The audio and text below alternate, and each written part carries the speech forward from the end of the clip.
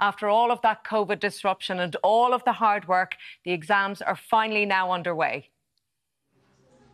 Yeah, that's right, Colette. The state examination starting this morning. It has been a very difficult number of years for these students, a very disrupted schooling for them over the past number of years due to COVID. But this year is the first year since the pandemic hit that we're returning to the traditional written Leaving Cert exams, and the junior certificate exams are also taking place. Now, due to that disruption, there has been changes in the Leaving Cert. Students this year getting more choice, more time in their papers, and there was also modifications as regards the amount of material that was on the curriculum in certain subjects. 131,000 students right across the country sitting the junior and Leaving Cert exams. Here in St Joseph's College in Lucan, the students did English paper 1 this morning in the Leaving Cert, and the junior certificate students doing English as well.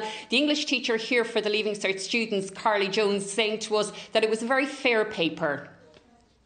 Well, it was a very fair paper this year. The theme of the paper was Powerful Voices, and I think that was fantastic. It gave the students a chance to really open up and be themselves. The texts in the composition section were also very varied, and it really just opened it up to everyone of all levels to give their best shot.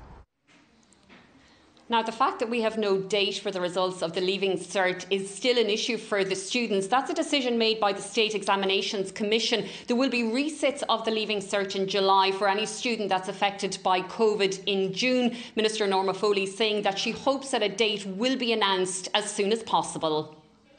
But they have said that they will make the announcement as regards the date as quickly as they can. They will have a clearer vision or view of how many students are taking the exams and how many may need to take the second sitting of exams. So we will have, they have said, a clearer timeline in the not too distant future. And I look forward to the State Examinations Commission, announcing that timeline.